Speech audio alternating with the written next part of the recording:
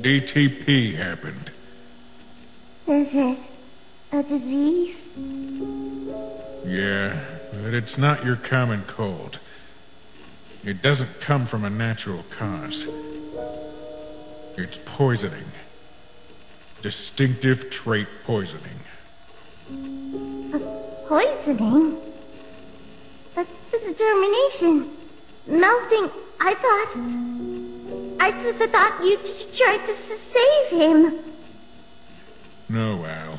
He was perfectly fine before starting that experiment. He did it to himself. He injected himself with determination on purpose? Yes, that's exactly what that fool did. It had been eating him alive for some time until eventually it took his life. We tried to get DT out of him, and we almost succeeded. But his soul wasn't able to endure the pressure it put him through, and... well... here we are. That's why I was against you studying human souls. All that trait research cost Gaster everything, and our team disappeared trying to get him back. I never told Asgore what happened here, and what caused Gaster's death. And never mentioned it to Papyrus. Everyone believes that he died to an unfortunate accident. But, Sans, why are you saying that he died? I mean, he is there. He's still alive. Alf, he is not the same skeleton anymore. He isn't even a skeleton. Gaster, I knew, died all those years ago, and nothing will bring him back. Believe me, we tried. But this time it might be different. Now we can get DT out of him. The capsule won't let his soul escape. We still have a chance to save the person he has become. Sans! How can you say something like this? He's still your father, and your souls are still connected with that skeleton thingy. If I had my parents back, I would be grateful, no matter what they look like. You've been through a lot, but you must pull yourself together and learn to accept him, even if he does not recognize you. You know, Al, that was a bit harsh. Where's the kindness that monsters are so well known for?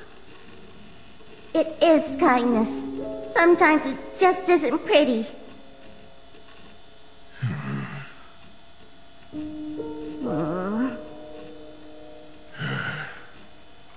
And I thought green was a pretty looking color. Sans, please, I'm serious. It's not a laughing matter. Do I look like I'm smiling? Alright then. Determination is what's causing all the problems with this condition. Since it's a disease he never had a chance to recover from. We just need to adjust the extraction machine a little so it can harvest the excessive trait in its entirety.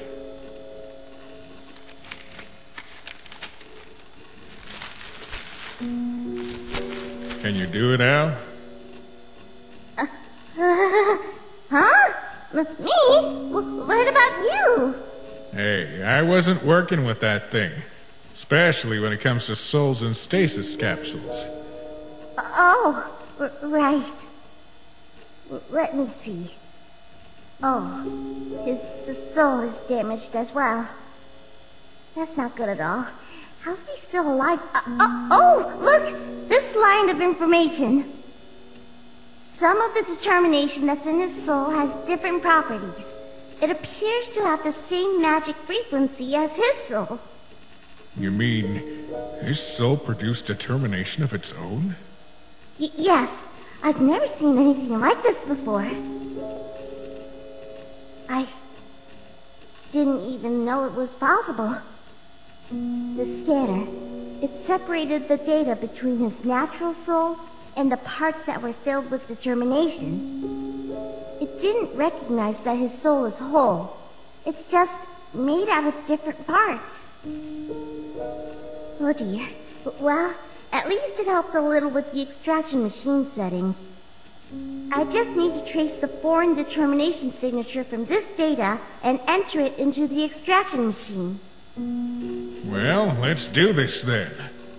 Yeah, let's do this.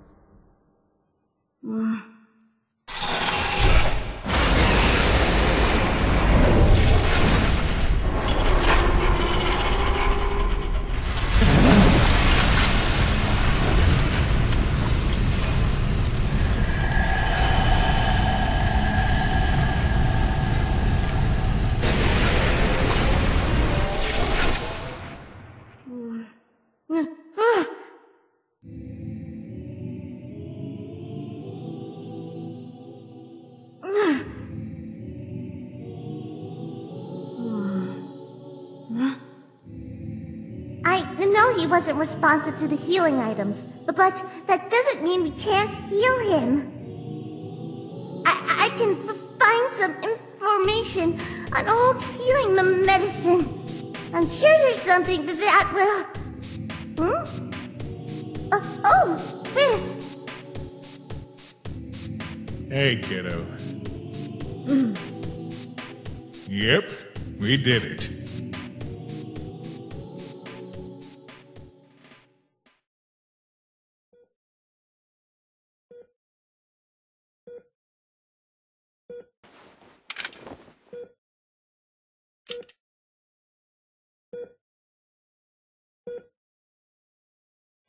Hey, Al. How's it going? Oh, hello, Sans. Well, the medicine is certainly working, although his HP is rising ever so slightly. But since we don't know neither his max HP nor the minimum at which point he'll wake up, we just have to keep waiting. I see. That reminds me. We'll have to talk to Undyne at some point. Oh, that's right. I was just thinking that I should go to her when you take your shift. Sure, I can start now. Also, the kid wants to go as well. The Frisk?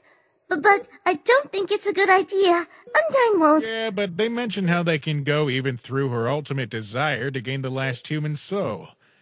And I'd rather believe them on this one. Oh, the resets. Okay. But I still don't think it's safe. I believe in you, Al. No one else can make it work except you. Especially when it comes to Undyne. But how? Just give me a call if you need anything. Okay, bye.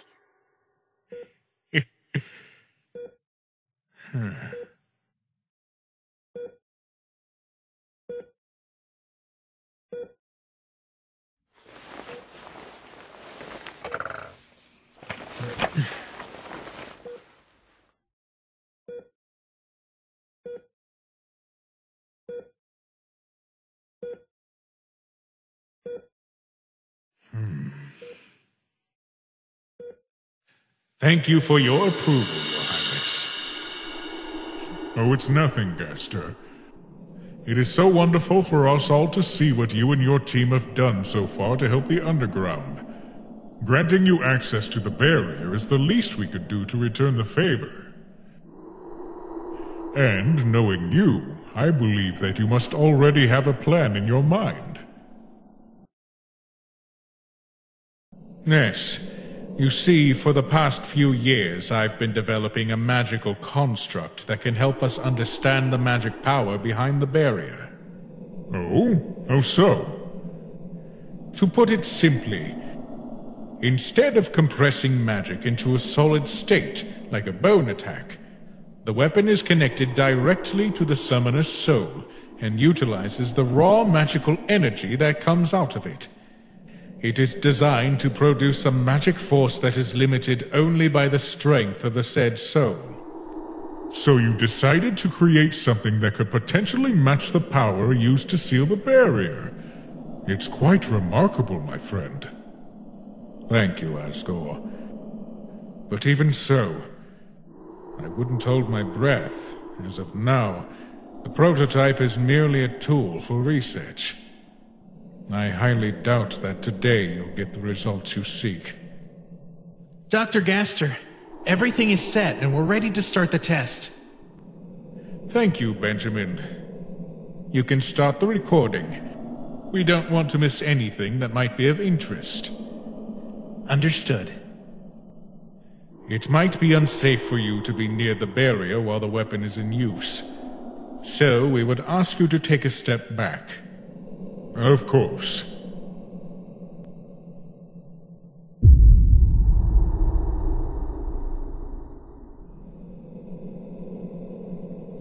Dr. Gaster, we've gathered all the data. You can start now.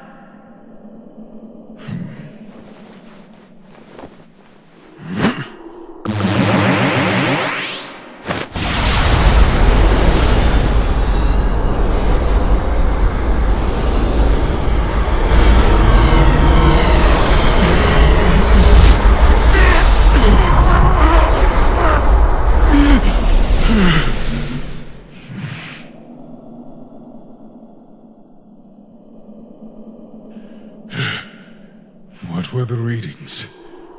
Nothing, sir. The scanner didn't pick up any changes within the barrier. Perfect. Wait, you were expecting a negative result? But it doesn't make any sense. A result is still a result, Sons. Not every experiment should end in an instant success. That's not what I meant, G. You spent decades polishing the blasters, you failed, and you're not only okay with it, you're actually proud of it. Why? Remember that the weapon project was originally part of a different one?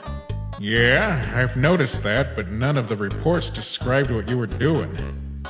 Benjamin and I were aware that no magical creature under Mount Abbott would ever be able to compete with the power humans exhibited when they created the barrier. But only in theory. Humans are beings of incredible magic potential, capable of achieving goals no monster or skeleton could ever dream of. The way magic flows in their bodies grants them much more power than... Hey! Gee, are you alright? I am... It's just a side effect of overusing the blasters at full capacity. Jeez, man. I know you put your heart and soul into your work, but you really should leave some for yourself. Very true. You should probably take a day or two off. How does that sound? It sounds reasonable. Too reasonable for my liking. Huh? So, as I was saying, humans were able to control magic even better than any skilled mage of our kin. It was logical to assume that we were meant to fail, but we needed a practical result before venturing into further research. Huh? This, my friend, is a distinctive trait extraction machine. Trait extraction machine? So that's what you've been working on all these years. It looks cool. Thank you. The name is pretty bland, though. You could have asked me for help. Even though I would gladly do so, I'm sure Benjamin would not be pleased with even more pun-based names for new inventions. He almost had a stroke when I told him I'd be naming the soul weapon Gosta Blaster. Can't blame him. So, this thing is supposed to extract traits? Why make something like that? You do remember that human souls aren't white, unlike monster or skeleton souls. This is due to a unique difference that makes human souls stronger. While souls of magical creatures are balanced with the union of all 7 traits, thus gaining white color, human souls are filled with the stronger presence of one single trait, hence the color difference between all of them.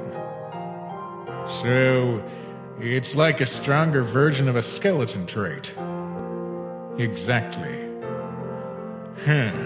Not surprising they were that strong. I mean, considering how good you are at magic, humans might be one hell of a threat. Even getting just one step closer to that level of power would require us to create something new.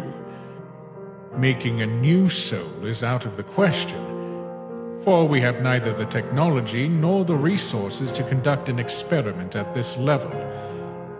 But we can try to override a balanced monster soul by forcing an additional trait into it to produce an adequate substitute for a human soul. That doesn't sound right. No, of course not. If I had any other option, I would gladly avoid interfering with the way souls work. But we don't have anything else. All we've got is the underground and its inhabitants to work with. Wait, hold on. How do you plan on getting the treats in the first place?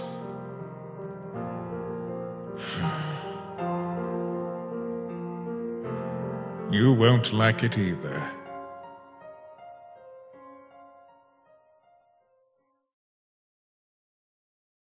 Absolutely not! We have calculated every possible outcome. Using a living monster for such a test will result in unnecessary sacrifices. This is our only available alternative. Gaster, I respect you as both a scientist and a friend, but monsters are not a resource you can use. And you know that better than anyone. We need to at least try it. If our theory proves to be a success, we might get a monster-human soul substitute to cross the barrier. I will not grant you permission to use fallen monsters for your research. I will. Tori. I witnessed you at the barrier, Gaster, and I know you long enough to understand the reasons behind your choices. You put everything you have into trying to set all of us free.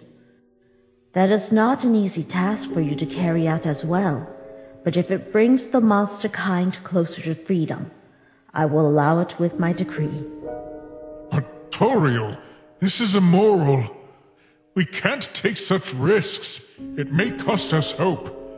The only thing that helps us survive under this mountain. Hope will eventually wither away as we remain trapped underground. Our people need to hear about some progress. Dreadful as they are, these are the steps to the surface. Monsters deserve to live, not survive, Asgore.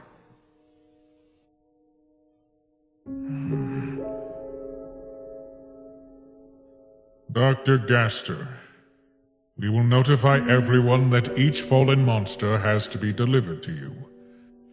All we ask is to return their dust for funerals. Of course. Thank you, Your Majesties.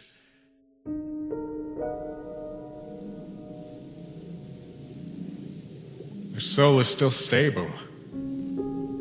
Good. Benjamin and Serpentine will set up the extraction machine soon. I still can't believe that we're actually doing this. Can't believe that we were allowed to, either. I thought the king was too soft for that kind of stuff. He is. Even so, it makes him a great pillar of hope in these dire days, and it is exactly what the monster kind needs. But the Queen has the inner strength to make necessary sacrifices and ensure a better, long-lasting future. If today is successful, we will be able to sustain Underground's hope throughout our initial trait-gathering process. Speaking of that, you guys did calculate how long it would take to get the required minimum. Yes. We don't have all the numbers, but it'll take at least a couple of decades to gain at least one trait. Jeez, talk about a long road ahead. Since we're working with balanced combinations, we can only have one shot at each and every soul we get. We have to be very cautious when it comes to deciding which trait to extract. If there's a severe misaligning of trait balance, it brings the risk of the dying soul shattering prematurely, making other traits unattainable as a result. And we'll have to wait until eventually we get a soul to work with in the first place. They've completed the preparations.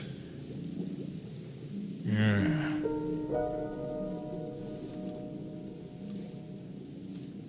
Test soul number 1. Dominant trait, patience. Soul frequency is equal to 153. The extraction matrix is aligned. Launching in 3, 2, 1.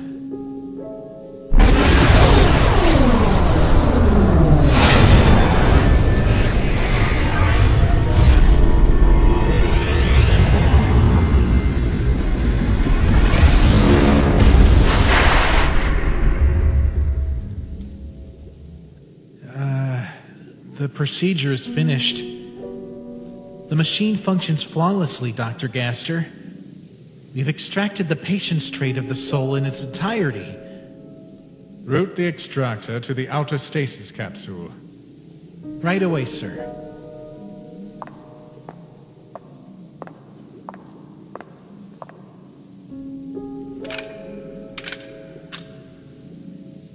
So, we did it. We've successfully gotten a trait out of a monster's soul. Yes. Now, we have to wait.